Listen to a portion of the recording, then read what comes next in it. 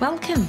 Hi, I'm Mikki, and this is Mikkipedia, where I sit down and chat to doctors, professors, athletes, practitioners, and experts in their fields related to health, nutrition, fitness, and well-being. And I'm delighted that you're here. Hey everyone, it's Mikki here. You're listening to Mikkipedia, and this week on the podcast, I'm delighted to speak to returning guest Dr. Tommy Wood about cognition, the brain, and what we can do to support brain health.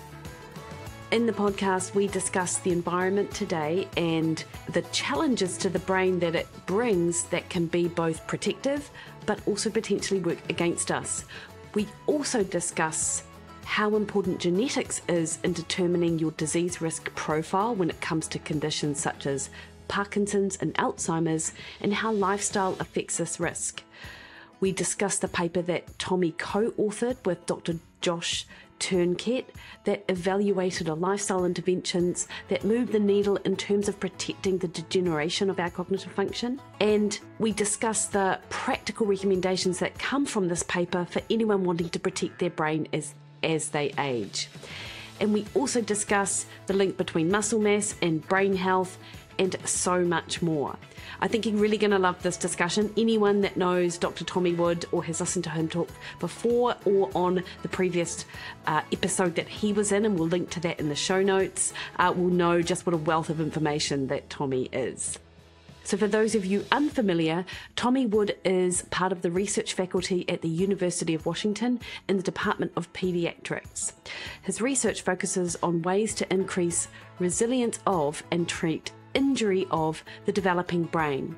He has a bachelor's degree in biochemistry from the University of Cambridge, a medical degree from the University of Oxford, and a PhD in physiology and neuroscience from the University of Oslo.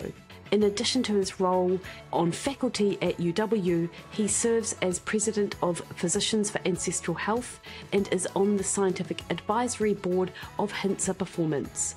Alongside his career in medicine and research, he has invested time in developing easily accessible methods with which to track human health, performance, and longevity. He has published and spoken on multiple topics surrounding functional and ancestral approaches to health, including examining the root causes of multiple sclerosis and insulin resistance.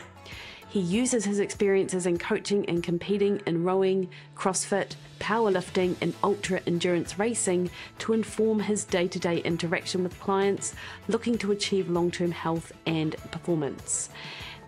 And we have linked the paper that Tommy and I discuss in the show notes to this episode. So before we crack on into the episode, I'd just like to remind you the best way to support the podcast is to hit the subscribe button on your favourite podcast listening platform. That increases the visibility of the podcast out there and amongst the literally thousands of other podcasts, so more people get the opportunity to learn from guests that I have on the show. All right, team, please enjoy the conversation I have with Dr. Tommy Wood.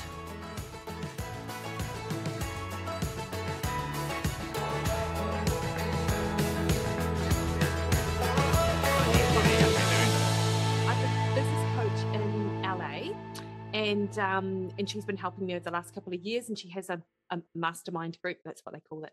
And so we go and we do business stuff. But I'm a big fan of beer, and so there are a lot of breweries and stuff around. So I'll be doing brewery tours and doing my business stuff, basically. Okay. Yeah. You get a bunch of like double hopped American IPAs and they'll have to roll you out of the country. The best. I get a tasting pedal, Tommy. So I just sort of take little sips, and I most of the time leave like quite a bit, although my drink fitness is definitely improving. I can certainly get through more tasting pedals than I used to be able to. You've been training your endurance. I have been. And then my husband usually comes and like mind sweeps everything else and just like gets rid of it all. But he's unfortunately not joining me, so I'm going to have to drink them yourself. Yeah, probably. I'll take the hit. It'll be fine. Some of them are pretty lethal. Like a proper American IPA, like starts at 8% or something. Like they get pretty intense. I don't get out of bed for anything less than 8%. So okay, all right. Well, then you're going to be in good shape. I know it's not quite that bad, but there's something really delicious about the high alcohol hops flavour mixes. And in fact, at our local brewery down here in Hobsonville in Auckland, New Zealand, they the brewer, is it that's the guy that does the brewing? Yeah. Anyway, he said he looks to the Americas for his inspiration, and I had no idea about that. No. Yeah. Because they're much stronger than, say, English IPAs. They're which are like 4 or 5% generally. In America, they're much stronger. I know. And then they get poured from like tepid, and so you're drinking and it's like, and I'm like, this is disgusting. He's British, and he's like, this is a real beer. And I'm like, no way. Like, yeah, I will say that I am most partial to like an English IPA, not like bitter, like English bitter or lager. Like that's pretty boring, but like a nice, that's I guess that's what I grew up on. Basically is, isn't it? Yeah. When I was 18 and my dad would take me to the local pub that had a really nice like IPA, and that's what we would sit and drink. So so just fond memories, really. Yeah, exactly. Yeah, delicious. Well, Tommy, I bet you though, if we started talking about alcohol in the brain, you probably wouldn't deliver me such good vibes and good news about that, would you? Oh yeah, this isn't going on the show, right? Oh yeah, why not? Now we all know your terrible beer choice, but hey, you can't help that. But in all seriousness, though, of course, we are talking about the brain today, and your research portfolio sort of centers, as I understand it, on the neonatal brain, but we didn't really get an opportunity to talk about that last time that we spoke. Is your interest in the brain in general, is it emerged from your research in the neonatal brain? Has it been the other way around? How did that come about? Yeah, that's a good question. So I started, the first research I ever did in the lab was in a neonatal neuroscience lab in Bristol in the UK as an undergrad. I was encouraged by one of my tutors at uni to apply for this sort of summer research scholarship thing, which basically gave you a few £100 to go and work in a lab somewhere and experience research as like a summer intern kind of thing. And my mum didn't want me to be away from home for the summer. So she like arranged that I could do this placement in the lab of a friend of hers who was, because they were both professors at the University of Bristol. So I was in this lab and did some little bits in some rat and piglet models of neonatal brain injury. And then the professor who ran that lab encouraged me to go to medical school. Was one of several people who encouraged me to go to medical school. And then, a few years later, when I graduated and been working as a doctor for a while, she said, why don't you come and do a PhD in my lab? So that's what I did, because I didn't really know what kind of doctor I wanted to be yet. So I thought, I'll just do a PhD for funsies. And so that's what I did. And I moved to Norway to do that. She'd moved back to Norway. She's Norwegian. And so then, that was really where the bulk of my formal neuroscience training comes from, is from these animal models of neonatal brain injury and trying to find ways to treat the injured newborn brain. And sort of through all that time, right, I was an athlete myself. I was coaching athletes, interested in athletic performance and then human health, working with various groups with chronic health conditions, neurodegenerative conditions. And over time, essentially those seemingly disparate strands of my work have kind of merged together. So I had my formal academic work that then formed the basis of my postdoc, and then my faculty position where I'm an assistant professor of pediatrics and neuroscience. That's the title of my day job. But then I continued to work with athletes in various ways, and at one point was doing that full time before I came back into academia. And then eventually I sort of realized that all of these things kind of, to me, they all make sense. Like what happens early in life to your brain affects the trajectory of your brain health throughout your entire life. We don't normally think about it that way. We think about specific diseases, Parkinson's disease, Alzheimer's disease, concussion. These sort of preterm brain injury, which is what I spend a lot of time researching. We don't often, or very rarely, tie those strands together. And equally, we don't often acknowledge the fact that what's beneficial in one of those diseases or disorders is actually beneficial across all of them broadly. The same sort of lifestyle and environmental factors that help stimulate growth and repair and recovery. They're actually very similar across the lifespan. So again, different strands come together. What's important for long-term performance in athletes is very similar to what's important for long-term health in all people. And what's important for the brain in certain injury conditions is important for the brain more broadly. And all of those things are the same things. So that's how all these different parts of my work kind of come together. Yeah. And Tommy, do you think that it's because we're so siloed in how we think about these things, much as we might be in the medical system where you've got different surgeons work on different parts of the body? Do you think that different specialties, or that there's maybe not a lack of collaboration, but a lack of an understanding of the importance of collaboration? I'm not sure. So, yeah, that is absolutely it. There is, I can speak most confidently about neuroscience, but it's certainly the case for other medical areas and biomedical areas that they are heavily siloed. And that kind of prevents people talking to each other a little bit. Some of it is some of it is as a result of design, not that people intended things to be siloed, so there was no collaboration. But, you have, if you're trying to fund research into neurological conditions, you want to make sure that there's sort of a balance of where that money goes, right? If you just had like one big neuroscience pot, maybe all of it would end up in Alzheimer's disease, and then nobody gets any money to study neonatal brain diseases, right? So then you siphon off the pot. So you have a pot for babies and a pot for children and a pot for traumatic brain injury, right?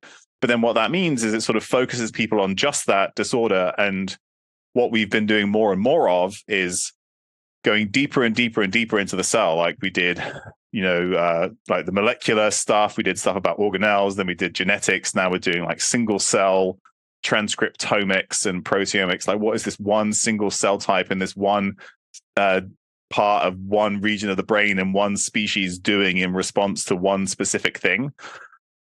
Like, we know a lot about that, but very few people are then zooming out to say, hey, how does this then actually relate to what's happening in humans or these other people? So I think some of it's due to how we fund these things. And then also our drive for like higher and higher levels of data and novelty and fancy things to get things published in fancy journals. When in reality, if I tell you that like the most important thing, which is what we're going to talk about, the most important thing for long-term brain health is to like cognitively stimulate that brain. Yes. Right.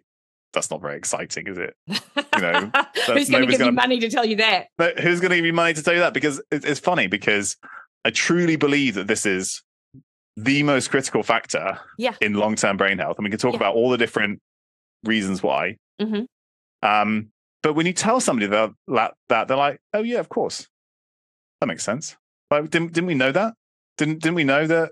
Didn't we know that was important? I was like, yeah, but we don't do it. So there's a disconnect. Yeah. And do you think as well that people's understanding of what demanding is might also play a role? For example, like I do a cryptic crossword. Okay, that's such a lie. I start a cryptic crossword and I spend about 2 minutes and then I'm like, I can't get that first clue. Or if I do, that encourages me to further on. But I'm sort of using my brain a bit. Other people might do Wordle, or they do Sudoku, or whatever that thing is that people used to do. I don't know how many people do that anymore. And this is our understanding. A lot of people do that kind of thing to help with keeping their brain young and active. Is that enough? Is that demand enough?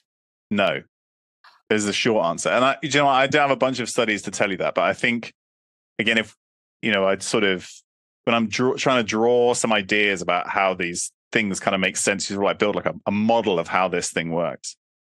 I think about what do we know is really important for developing the brain in the first place, right? So I'm going to bring in my neonatal neuroscience bit here. And what are the things that babies do as they develop their brain, right? They develop complex motor skills. Trying to manipulate a meat sack in 3D space at speed. Mm. Really hard, really, Yeah. really hard to do that, right? Yeah. Language skills, social interaction. These are really complex skills that require you to try really hard and fail a lot in order to get better over time. So if we then think about, I think about this like trajectory over the life of the kind of stimulus we give our brains. So the first few years while we're developing motor skills, social skills, language skills, things like that, a huge amount of stimulus is put into the brain. And then there's also a ton of time to actually respond to that. And what you require is like nutrients and sleep, right? So babies crawl, walk, fall over, try again, get frustrated, have a nap, right? And that's where consolidation and recovery and those kinds and repair happen. In adults, we do less and less difficult things over time because the things that we do every day become habits and become automatic, like learning how to drive a car. Very hard to start, eventually becomes automatic. It's no longer a stimulus. And it's the same with the things we do at work, right? We think we're cognitively challenged at work. And actually, there is a lot of evidence that the most cognitive challenge that we do get is through our work. But relative to these other inputs, it's quite, answering emails and sitting in meetings. That's not the same as learning how to walk, right? In terms of difficulty.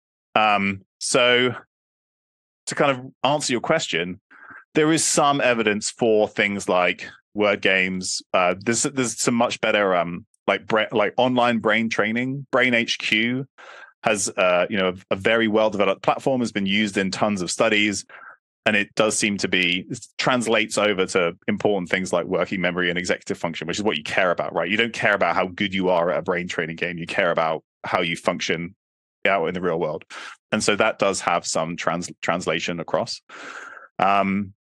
But more important things that seem to be particularly protective are like skill-based movement, language, learning a musical instrument. These are complex, usually social tasks that require you to kind of practice, fail, be bad, slowly get better over time. And then the other side of that is you need some period to kind of rest and recover and repair and consolidate. So I do a Wordle every morning, but I don't think that that's what's going to prevent me from getting cognitive decline later in life because it's not challenging enough. Okay. Do you also post about it on Twitter? No. Oh. I don't post about anything on Twitter because Twitter is a nest of vipers. I stalk Twitter. So I do follow Twitter because like people post important science papers and stuff. I think it's great. Interacting with people on Twitter like gives me chest pain. So I don't bother doing it. Okay, good. So Tommy, because I want to talk to you about the interventions that we know help with sort of cognitive function, and I know obviously your paper with Dr. Josh Turnkett. Thank you. Really delved into that, and I found it super interesting. But what I first want to ask you is sort of, this is a little bit bringing in your research portfolio. Is there anything that has changed in our environment that changes that very early complex pattern, complex learning in an infant? Do we know anything about that? Like anything sort of epigenetically going on about what a baby might be exposed to, or an infant or a fetus is exposed to, that might impact that? It might impact what? Like that very early stages of learning. For example, I want to ask you about, school-age children and how that might have changed with their brain over time. But what you were describing with sort of learning to walk and that kind of stimulus seems like not a lot may have changed in our modern environment to sort of change that. But has anything changed preterm that could impact on the development of a kid? So are you asking about things that have changed in society more recently that may be impacting long-term trajectory? What do we know epigenetically, I suppose, of things that are going on with pregnant women or the lifestyles they lead? Does any of that impact on that very early stage growth and development of a neonatal brain? Yes. So I have some colleagues, and I'm also involved in some research that looks at, maternal health and then sort of like the neurodevelopment of their babies. And often when we're looking at it, it's in at-risk babies. So say babies born preterm. And just to kind of orient people, if you're born preterm, it's depending on the definition, it's either before 35 or 36 weeks of gestation. So average gestation, everybody says 9 months, 40 weeks is what we tend to use. So if you get, less than 90% of that, that's considered preterm. And the more preterm you are, the greater the risk of some kind of neurodevelopmental impairment. And that could be, they measure this a bunch of different ways, but like motor skills, language skills, cognition skills or cognitive skills. And right now, what we think of, we think is like the limit of viability, is basically you can get to maybe 21 weeks and be born and survive. Although the risk of having cerebral palsy or some kind of significant impairment is very high. The majority of infants will either die or have born at that age, either die or have some kind of impairment if they survive. And this is important because the rate of preterm birth is actually increasing. We're not having more preterm births, but a greater proportion of the births that we're having are preterm. So in the US, about 10% of babies are born preterm. And that's been slowly creeping up. And then there are a bunch of things that increase the likelihood that you'll have a baby that's born preterm. So like maternal health, gestational diabetes, maternal body composition, but then also maternal race, which seems to be linked to systemic discriminatory factors. So there's some very nice work done by a guy called Jimmy Collins, who's shown that Black mothers, the more that they're exposed to racial discrimination, increases their risk of preterm birth. So it's probably like a systemic stress effect. And this then may have like an epigenetic effect that passes down across generations. So that's something that's certainly still prevalent. And then, overall, the health of the population is deteriorating, and those deteriorations in health are happening earlier, and that's affecting maternal health, which is then increasing the risk of preterm birth and some of these other things. So I think as the health of the population sort of decreases, that's also maybe driving some of these things, like even before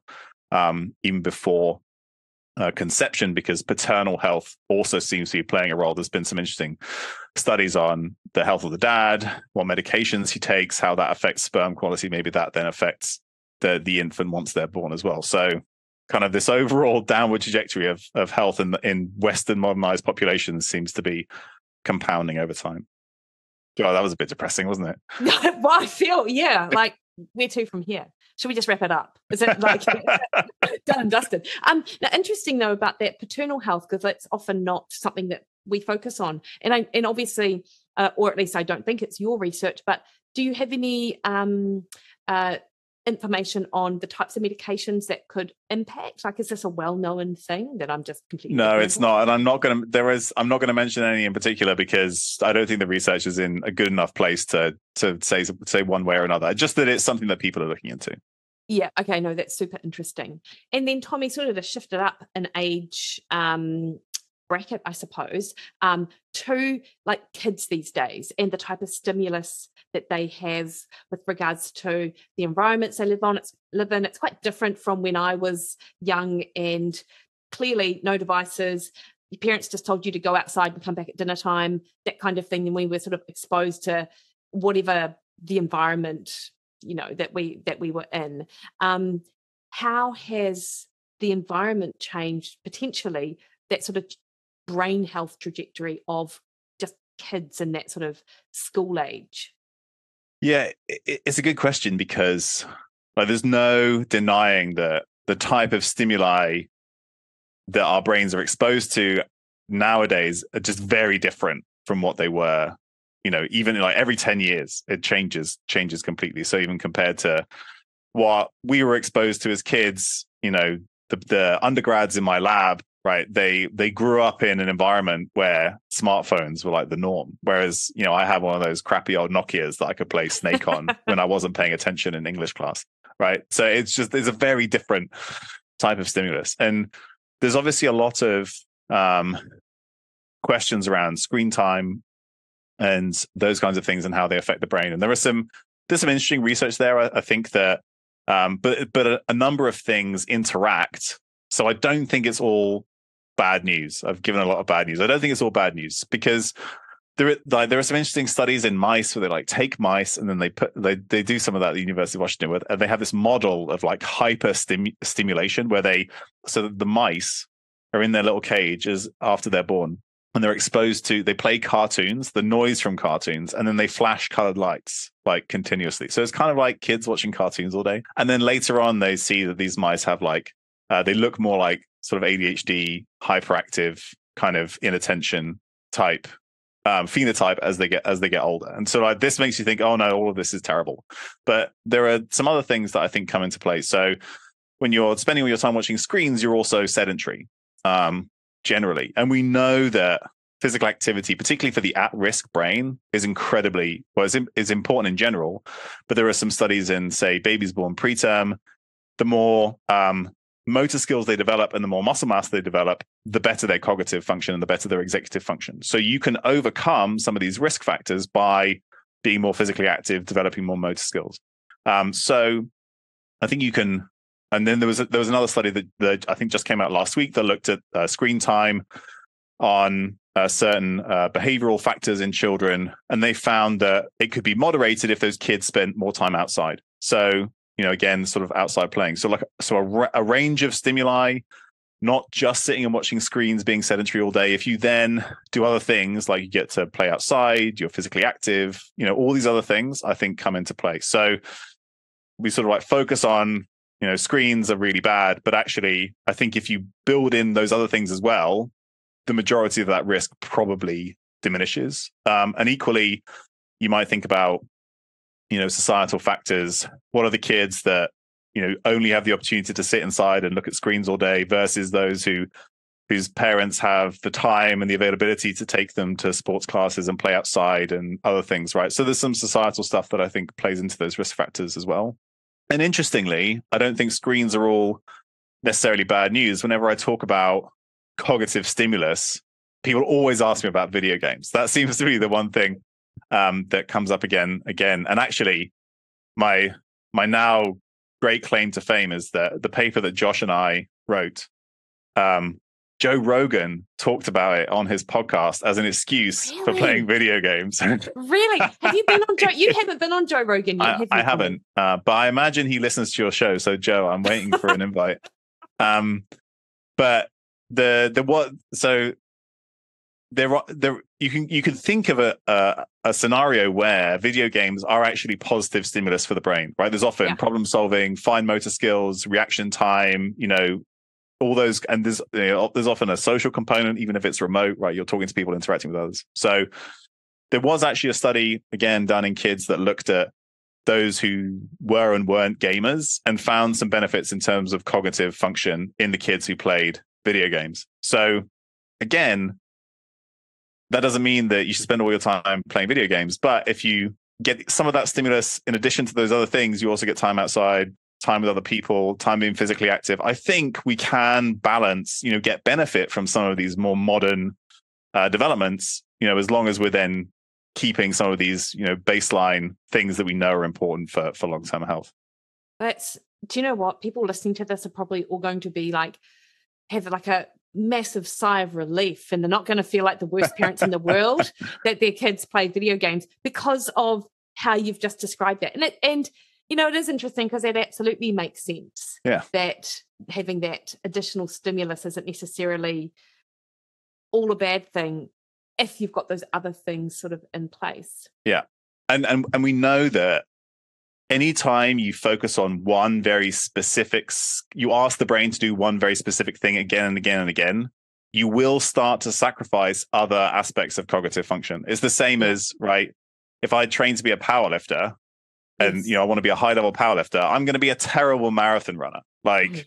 Right? And I've asked my body to be very good at one specific thing, and the brain is the same. So that's why I think a diversity of inputs is really important. So if all you're good at is playing Call of Duty, you're going to see some detrimental effects in other aspects of cognitive function. So, get a smorgasbord of inputs and continue to get better at all of them over time.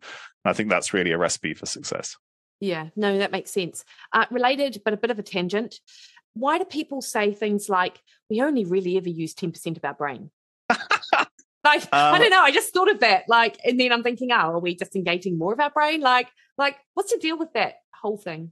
Yeah, it's a good question, and I can't say I ever really got to the root of. I'm sure there's like some study that on one metric that's the case. So if you did like you do like an fMRI, a functional MRI, and you look at which areas of the brain are active on specific tasks, right?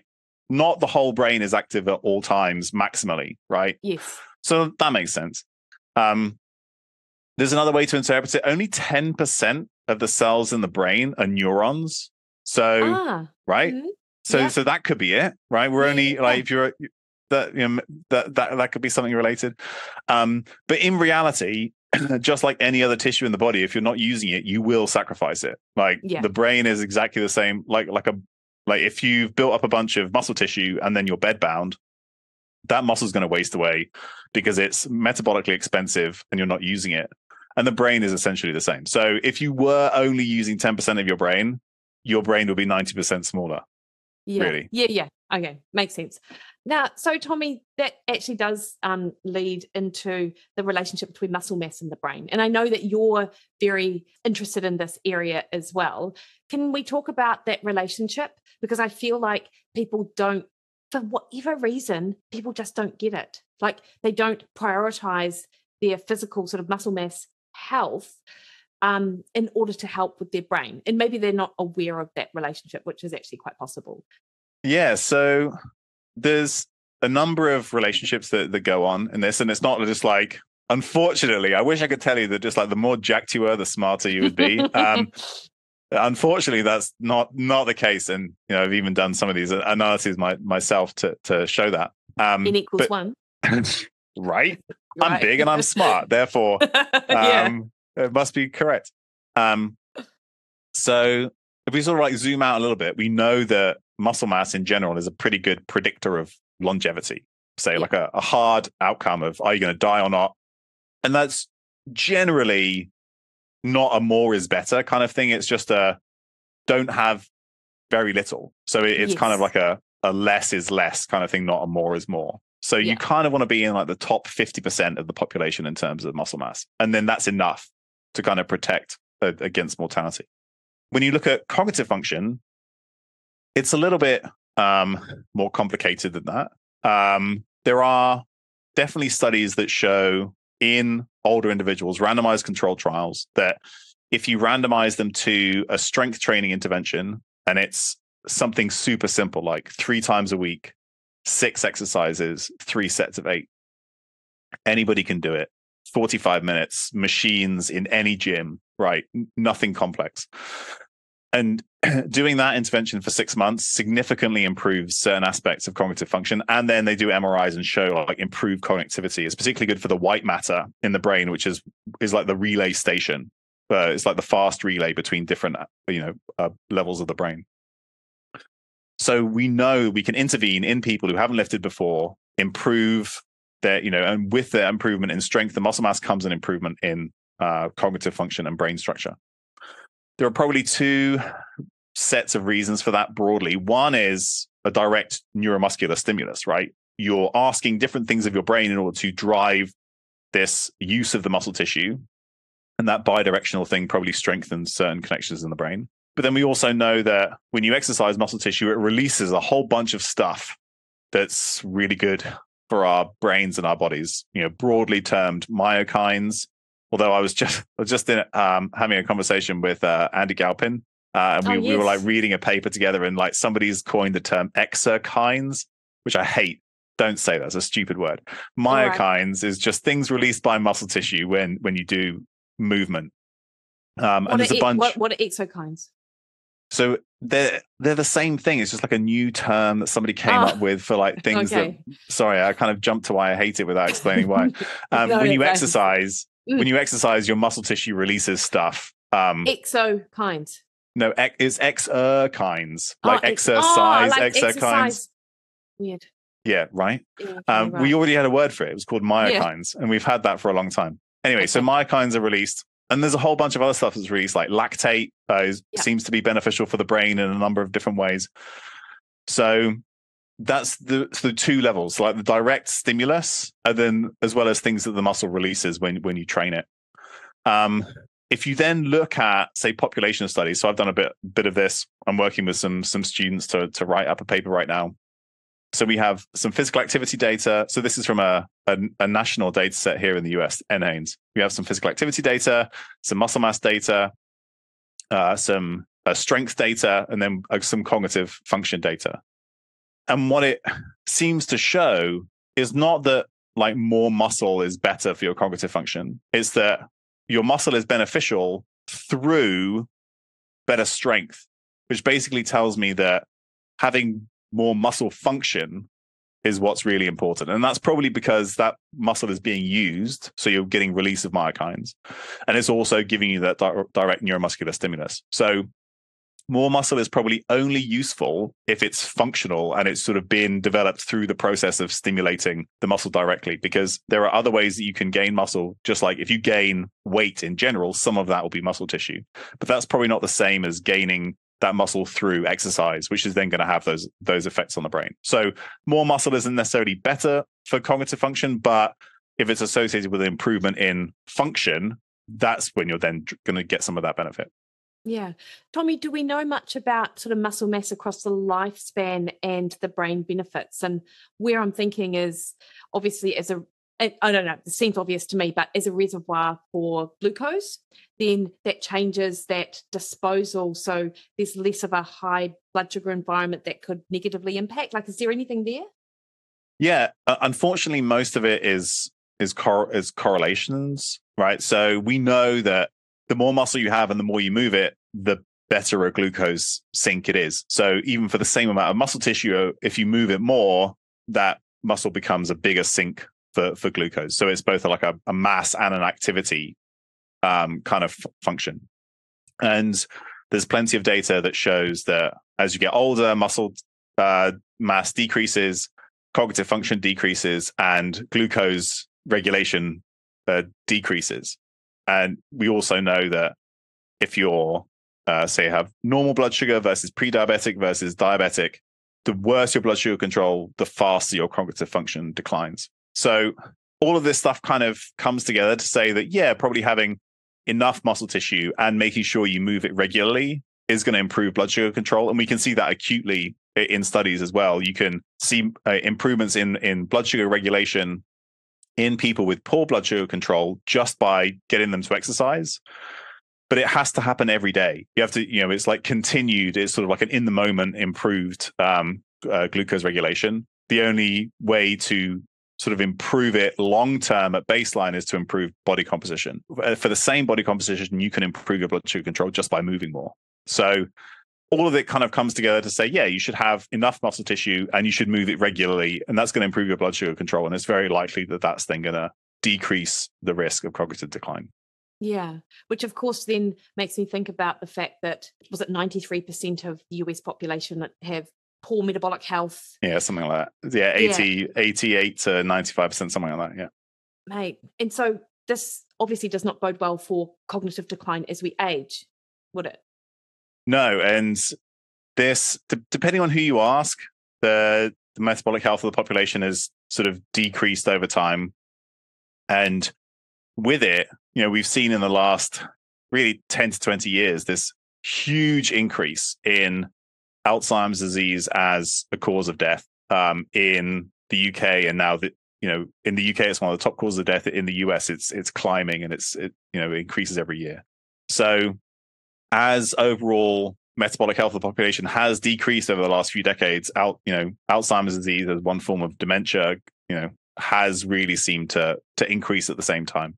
We can't prove that they're directly linked, but for a number of reasons, we might think that they're almost certainly related. Yeah. And Tommy, with Alzheimer's, I used to think that the biggest risk factor for Alzheimer's is whether or not you've got a family history of it. So if your grandfather has it, your father or whatever, then you are much more likely to get it. Is that the case? Is the genetic sort of component of Alzheimer's really the strongest sort of predictor of it now?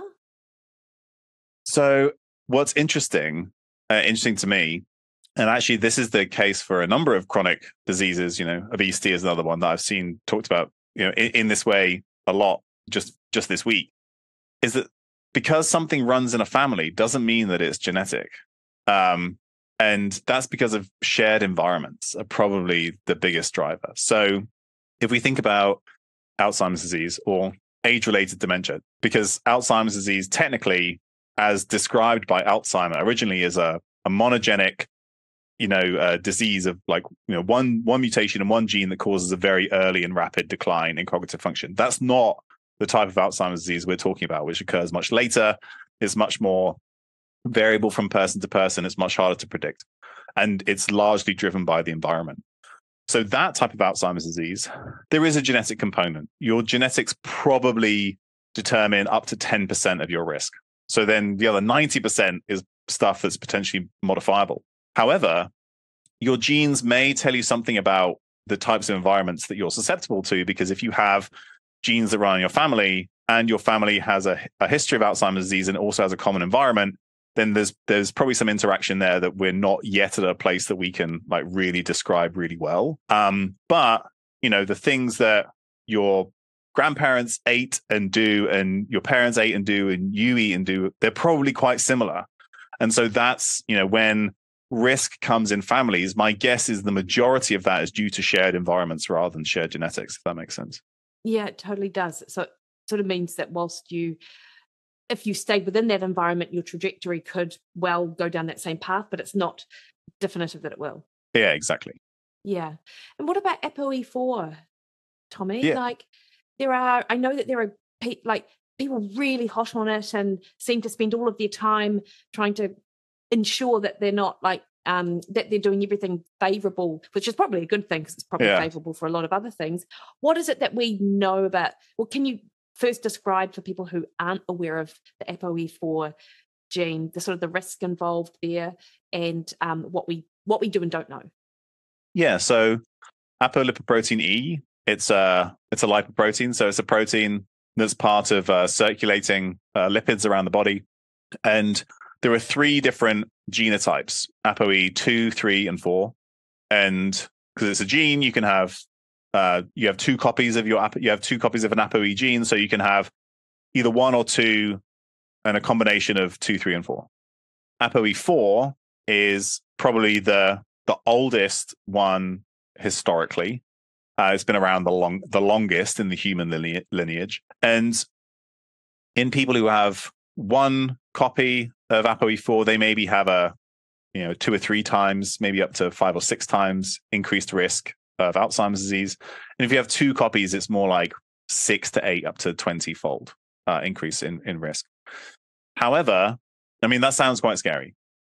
However, yeah, and that's how it's sold to people. However, people who have 1 or 2 copies of ApoE4 aren't destined to get Alzheimer's, and most people who have Alzheimer's don't have ApoE4. So there's a whole bunch of other stuff that's more important, and your ApoE genotype overall probably determines maybe 4 to 5% of your risk of Alzheimer's disease. There are different ways that we can interpret how important it is. So you're right, some people may test it, see that they're ApoE4, know that they're at a slightly increased risk, and then they do everything in their power to improve everything. And in that scenario, I would not worry about your ApoE4 at all, right? Yeah. Because I think the vast majority of your risk is still driven by lifestyle and the environment, regardless of your genetics. Other people, and this is well borne out in the genetics literature, you may say, hey, you have 1 or 2 copies of ApoE4, you're at increased risk. What happens is that person then gets stressed about their risk, but makes no changes. So you've done a net negative thing for that individual by telling them that they're at increased risk, but not changing their risk other than increasing it by causing them chronic stress. And so it really depends on the person, how they respond to that kind of information. So this is not something that you should just test and tell people and leave them to it, because there's, overall the genetics literature, there was a nice meta-analysis that came out a few years ago, says if you tell people about their genetics, it doesn't change their behavior. But what it may do is increase their stress. So it may actually be better for you to not know. There are also some populations where ApoE4 is not associated with cognitive decline or Alzheimer's disease. So 3 studies that I know of are in the Bolivian Tsimane, the Nigerian Yoruba, and then in a group of indigenous Americans here in the US. The way I interpret that is, okay, maybe those populations have other protective genetic factors that counterbalance it, or these are individuals who are living in an environment with a lifestyle that's more similar to that which their ancestors lived in, right? It's maybe more, I think in general, they have fewer of the potential negative effects of a modern lifestyle that may be driving risk in the setting of ApoE4, which they then don't have. So I think either way, regardless of your genetics, the risk is really driven by the environment. That's how I interpret the ApoE4 data. Yeah. Okay. And with your paper with Josh Turnkett, Turnkett. Turnkett, damn, it's like Brett and Brent for me, and Christy and Kirsty, always get them mixed up. Anyway, you guys nicely outlined those interventions that could help with that cognitive demand that we were talking about earlier and help sort of protect the brain. Mm-hmm. And I think you laid it out on the table, and you've sort of had the levels of evidence maybe for each of those things. Can you, Tommy, sort of describe what you were looking at with demand coupling? Like, because I found that, just describe what that term sort of means, and then also just talk a little bit more about those interventions and how people, me sitting here might actually find, I could actually, this is something that might be quite valuable. Yeah. So demand coupling is basically an idea that says the function of any tissue or organ in the body is proportional to the demands placed on it, plus some opportunity to recover and repair from it. That sounds a little abstract. People will maybe better understand the idea around exercise. If you want to get bigger and stronger muscles, you have to apply, mechanical tension to them. Muscular tension and or maybe some metabolic stress, right? Those are the things that drive muscle growth and muscle strength. So you can imagine a scenario where your sleep is amazing, your diet is amazing, your social interaction is amazing, you're not exposed to any significant stresses or pollution or anything like that. But you're not going to get bigger and stronger unless you go to the gym, right? Yeah. So you could have everything in place to have optimal muscle health, but if you don't actually work the muscle, it's not going to improve its function. And the brain is essentially the same, right? So we can have amazing sleep, an amazing diet. We can maybe we're doing a little bit of sudoku or something, right? All this stuff is great. No toxins in the environment, like none of that stuff.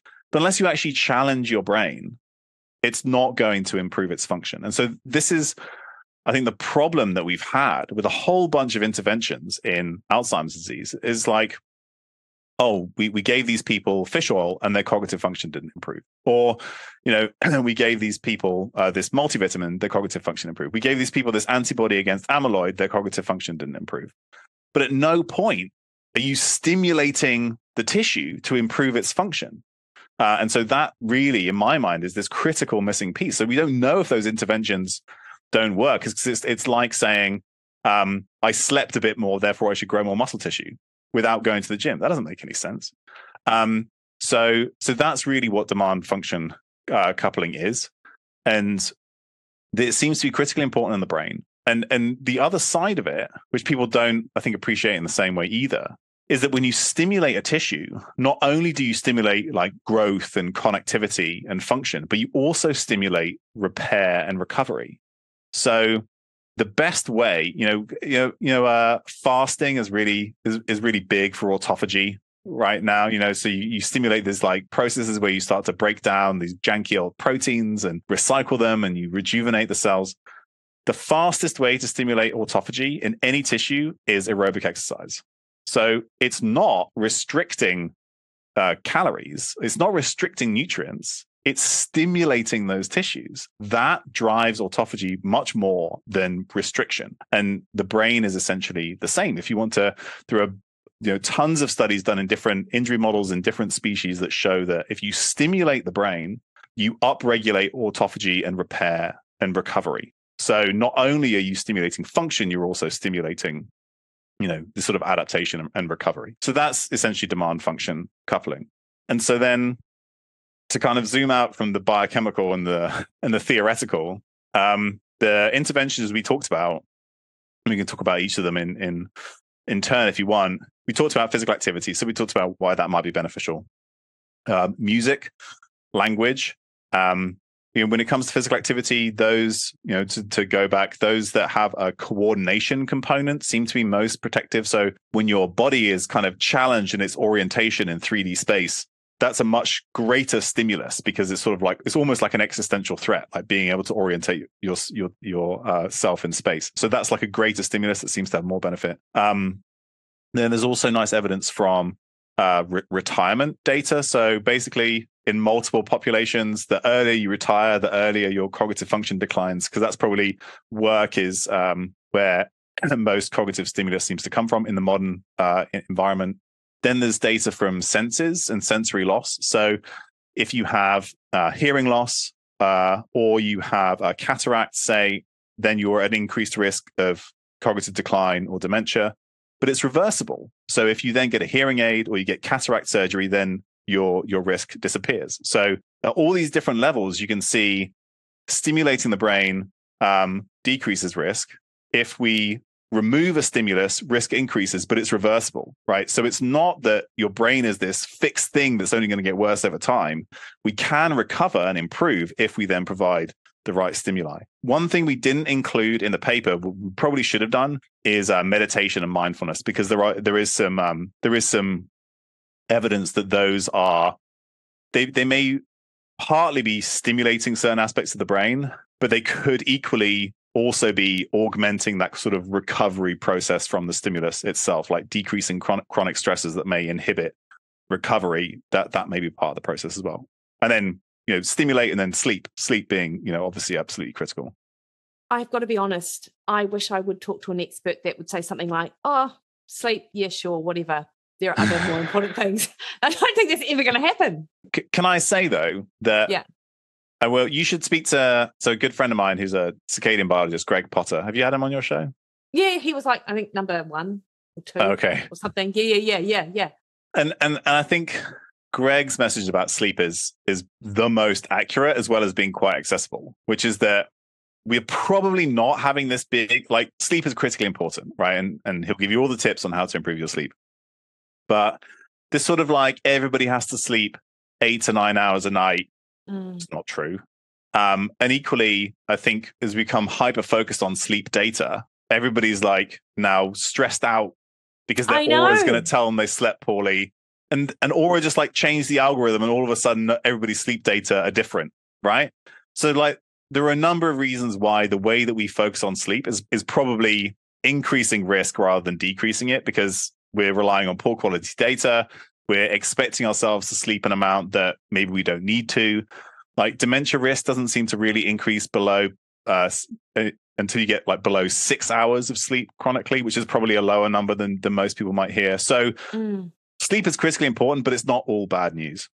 Okay. Oh, that's great, Tommy. The way that you described that made me think of what you were describing with understanding or knowing your genetic profile, and they're not doing anything about it, then just stressing, and that's just terrible. Yeah. So not too dissimilar from sleep then. Yeah. Orthosomnia is the word that people are throwing around now. Well, that's good, because I know so many uber healthy people. They enjoy the outdoors, they eat really well, they don't drink much, at all. And, they're super healthy, but they absolutely stress about their sleep. And in fact, they are the type of personality that likes to slightly perfectionist. So that then sort of heightens that stress for them. So I'm going to let them know what your sort of synopsis was of that. Tell them to listen to it. Tommy, you mentioned music. Does listening to music count, or is it actually playing a musical instrument? So there are probably some benefits to just listening to music, but some of the best evidence come from those who play music and play a musical instrument. There's a really nice study that used this metric called brain age, which is this machine learning algorithm that you take an MRI of your brain and you give it to this algorithm and you say, how old does this brain look? and it's been used in probably dozens of studies at this point. And what they found was that compared to people who don't play a musical instrument, musicians have younger looking brains than their brain is in like chronological years. So musicians have younger looking brains, but amateur musicians have a bigger benefit than professional musicians. And their theory was that for an amateur musician, playing an instrument is harder, right? Yes. Once you're a professional, it's not as hard anymore, right? We talked about things that become habit, things that become automatic. It's no longer a stimulus. So amateur musicians gain the greatest benefit in terms of how young their brains look because they're doing something that's harder to do. It's a greater stimulus for the brain. So playing a musical instrument is a great way, playing it maybe even in a social setting is even better. Things that have a social component seem to be really important. There's some very nice data on dancing. So if you compare a dance intervention to an intervention that has the same physical difficulty, like cardiovascularly, there seems to be greater benefits for the brain in the dancing intervention. And that's maybe because there's a social component, there's a coordination component. So it's not just the fact that you're physically active, there are these other things that have additional benefits as well. So these complex tasks that require you to really try hard and learn and get better, maybe fail occasionally, practice, and then maybe there's a social component. Those seem to be the things that have this, the greatest benefit for the brain. Yeah. Is there any sort of like dose frequency data? Like, do we, is once a week going to be enough for this? Obviously, I will just say, I think exercise is quite well known with regards to the benefits of exercise per se. But with these other things, if we're particularly thinking about cognitive demand on the brain, there's less known about dose response, I think. In reality, almost all studies have an intervention like 2 or 3 times a week. That seems to be like a standard intervention, just like in exercise intervention studies. That seems to be the same. So I think that's probably a good starting point. So say you want to learn a new skill, you probably only have time to do it 2 or 3 times a week. And if you think about, well, how long am I going to spend doing it? Like an hour, but with probably 20 to 30 minutes of like really focused, sort of like pushing the boundaries of what you're capable of. And if you think about most class type scenarios, that's essentially how it looks. So if you've ever been in a language class or a martial arts class or, a music lesson, you spend some time warming up, and then, you spend some time like really working on a task, and then you probably have a break in the middle, and then you do that again. For most people, this is kind of based in the theories of things like the Pomodoro technique. Like most people can probably only really focus for like 20 to 25 minutes, like a concerted effort at a time. By the end of those 20, 25 minutes, you're probably feeling a little bit like cognitively fatigued, but maybe you've gotten a little frustrated because you're sort of tripping over your words, or you can't get this passage of music right, or you can't get this like movement pattern right. And then you have a bit of a break, and then you try again.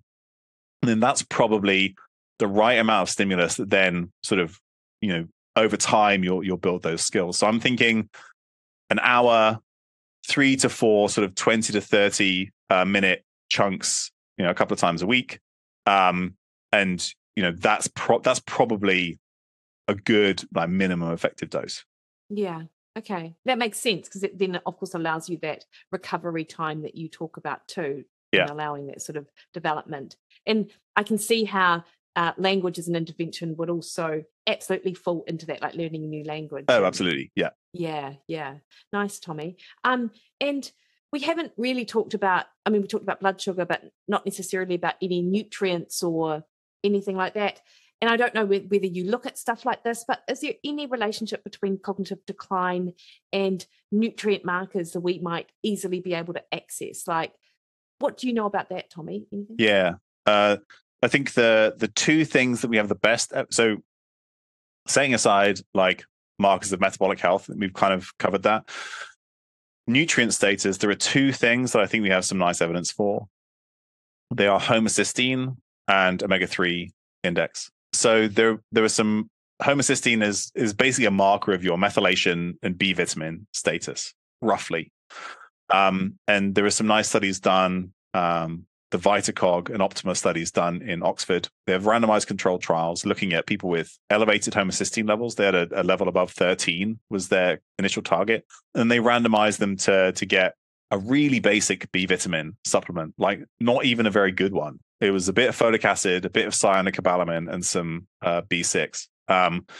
And in that group, they saw a significant decrease in brain atrophy over time, in people who had high homocysteine, and homocysteine levels came down. They then saw an even greater benefit in those who had adequate omega-3 status. So you had to have enough circulating long-chain omega-3s, EPA and DHA, to get the maximum benefit from the B vitamins. And a lot of that kind of makes sense if you think about how these things act in the brain, right? So we know that DHA is really important for the brain. It's had a bit of a temperamental relationship with Alzheimer's disease because they've tried studies that show that it did work or it didn't work in different populations. And that's because it doesn't act alone, right? Yeah. You don't just give DHA and it goes into the brain and it fixes everything, right? To get DHA into a membrane in the brain, it needs to be attached to a phosphate head, right? To become a phospholipid, to sit in a membrane. And the process of doing that requires adequate methylation. So to help DHA get where it needs to go in the brain, you need adequate B vitamin status. So homocysteine is a good way to measure that. So you need both. And that makes sense because you need the substrate and then you also need the mechanics to get it into the form that it needs to be in order to get into the membranes in the brain. There is another component which hasn't been looked at as much, but it has a little bit, which is choline. So choline has been shown to prevent some aspects of cognitive decline. And that's because choline is one of the ways that you can make a phosphate head for your phospholipid, right? So then you have your trifecta. You have the fatty acid, you have the head, and then you have the thing that brings them together, which is the B vitamins. So I think adequate omega-3 status, checking your homocysteine and supplementing with B vitamins, folate, B12, B6, and riboflavin. If you have elevated homocysteine, I would take those. Then some choline on top of that. That's probably a pretty good mix. There's a whole bunch of other things that are important as well. I remember even more than 10 years ago when I was working in an elderly care ward in London, if somebody had a new diagnosis of dementia, we did, the first thing we did was a dementia screen. So one is B vitamin status, but then things like vitamin D, iron, right? Those are very common deficiencies that can be associated with cognitive decline. So even just like some super basic nutrient markers are probably worth doing as well. Yeah, no, that's super helpful, Tommy. In that I find it really interesting with B12. Like if I see clients and we get blood work done in New Zealand, the reference range for B12 is anywhere from 110 to 600. And I see so many people in and around sort of that 160 to 210, 220. And they experience brain fog, have really terrible energy, but it's not well recognized, I think, by other people looking at their labs, like their physicians or whatever, that there's that sort of relationship with those symptoms in B12. It just doesn't get a lot of airtime, I guess. Can you get a methylmalonic acid level? Yeah, you have to sort of push for it, but you can, and that would be a good determinant as well, wouldn't it? Because even, and again, sometimes I'm amazed that we did this because it's like in an NHS hospital in London. Yeah. If somebody was thought, had lower end B12, the lab automatically did a methylmalonic acid, which is amazing. And at the time, I didn't realize how important that was. But 10 years later, when you know more about it, you can see that. So methylmalonic, for those who don't know, methylmalonic acid is produced when you are functionally B12 deficient, or insufficient. So you can have like a borderline low B12 level, but if your methylmalonic acid is high, that tells you that your B12 level is insufficient for you to, have all the functions that B12 takes part in. That's such a great tip. And do you, I believe there are studies looking at people who follow a vegetarian-based diet may well run lower in things like choline and B12 and omegas. And there is a relationship with that and cognition. Am I right in that, Tommy? Do you know much about that? Yeah, unfortunately, all the data is sort of epidemiological. So there's nothing that's like really good. So like the association between the markers themselves and the outcomes, I think, are fairly good. So there is some epidemiological data to say those who are omnivores have better cognitive function later in life. And my guess is that's nutrient related, like these nutrients that we're talking about, because in general, if you follow, say, a plant-based diet, unless you supplement, you may get less of these. That doesn't mean that everybody needs to, which is why I think it's just important, if you can, to test. And I do think that the best plant-based diet proponents still do recommend that people at least supplement with B12. That's the one that, the really, good, like smart people in that arena will still say, regardless of everything else, you probably should take a B12 supplement. And I would agree. Yeah, no, that makes perfect sense. So, Tommy, if people are sort of, I do actually have one last question. Dale Bredesen. Yeah, and his 36 strategies to help prevent or manage Alzheimer's. Mm-hmm. Have you ever looked into that protocol? Do you have any thoughts on it? It's very intensive, probably quite expensive, and all of that. Like, what is it evidence-based? So I'm actually formally trained in his protocol. Oh, wow. I did the training a few years ago. Yeah. Dale is this amazing person who used to be this like properly hardcore neuroscientist who would publish in all the fancy journals and did a whole bunch of like really basic neuroscience and Alzheimer's disease and now is out there telling people about diet and meditation and all these different things related to which I think that trajectory of his career is just incredible. The main issue, and I'll say this because I'm pretty sure I've said this to him in person as well. So I'm not just like, this isn't an absentee Hatsu job where I say bad things about him. Like you intimated, it's very complicated and it's very expensive. Like if you're going to do all the tests that he would like optimally recommend, it can run into the thousands and thousands of dollars. There's a lot of really great stuff in there, and I would say that the majority of things that his protocol would recommend are great, and the majority of the things that will have what I believe to be the biggest benefit do not require a bunch of expensive testing. Yeah. So the thing that's not known, and he acknowledges this, I know in the conversations I've had with him, the thing that's not known is so right, if you have 36, I think it's 42. Anyway, if you have dozens of different things that you're told are important, like he has this like holes in a roof model, right? You're still going to have a wet floor unless you plug all the holes in your roof, right? You can't just plug one, and that makes sense. It does make sense. But the thing is, we don't know the size of the different holes. You know what I mean? Like, what's the relative effect of each of these? And the only way to test that, unfortunately, is with a very complex and large and expensive clinical trial. Because you might say randomize people to fix each of the 42 holes and then see how they respond, and then randomize them again and fix the next hole and the next hole, right? And there are clinical trial designs where we can do that, but it would cost a whole ton of money, and nobody's giving Dale any money to test these interventions. Unfortunately, if I was in charge of the NIH budget, I'd give him millions of dollars and he can just test this stuff, because I think the potential for impact is massive. So we don't know like what's the most important thing that we can address, and how important are each of these things relatively, and how common are each of these things relatively. Like, here's one like super niche thing that may affect a very tiny proportion of people.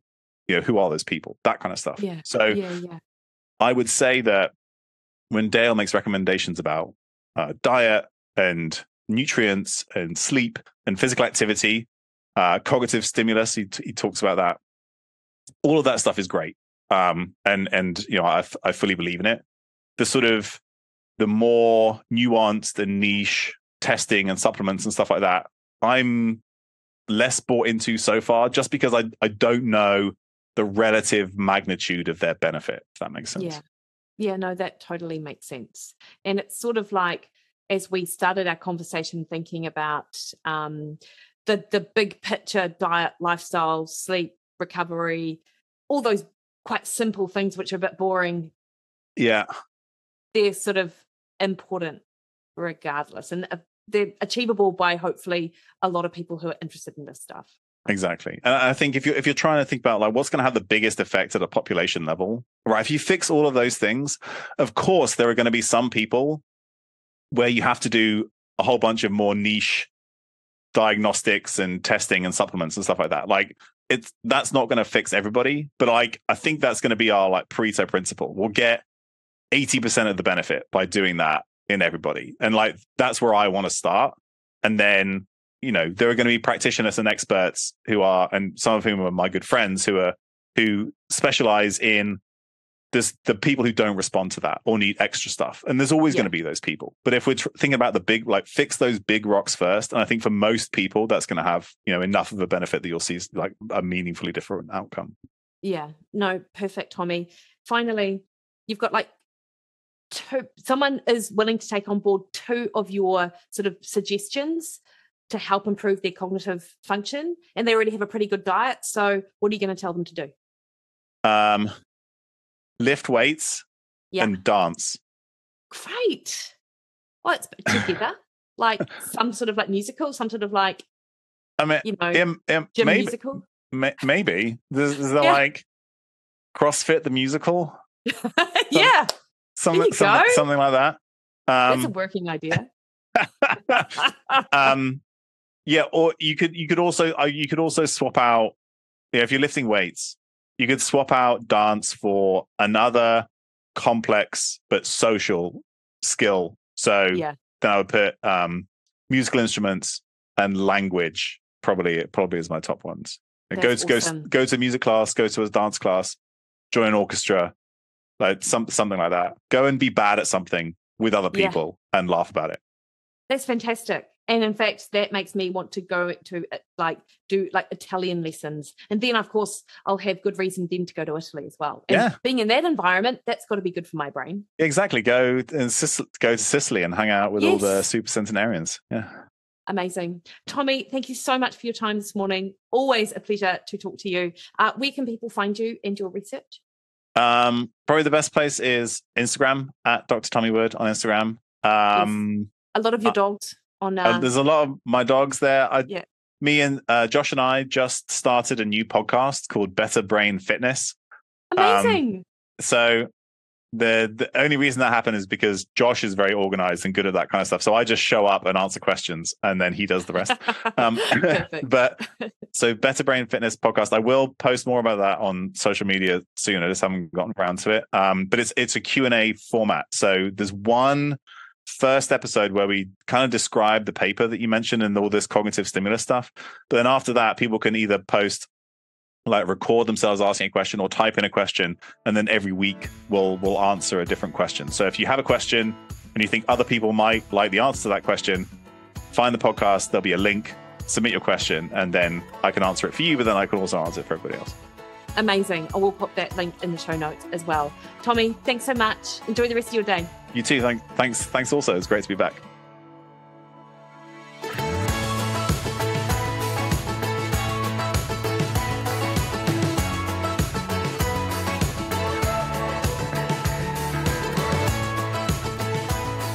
Cool. Hopefully you really loved that as much as I loved chatting to Tommy. He's, as I said, a complete wealth of information, super funny, and really is able to put across what he knows in such an accessible way. So, I enjoyed doing that. Next week on the podcast, we speak to Andrew Best, or Drew Best, on metabolic adaptation and energy expenditure. Until next week, though, you can catch me over on Facebook at Mikki Williden Nutrition, over on Instagram and Twitter at Mikki Williden, or head to my website mikkiwilliden.com, where you can sign up to a plan or book a one-on-one nutrition call with me so I can help optimize your performance in life and sport. All right, team, have a great week.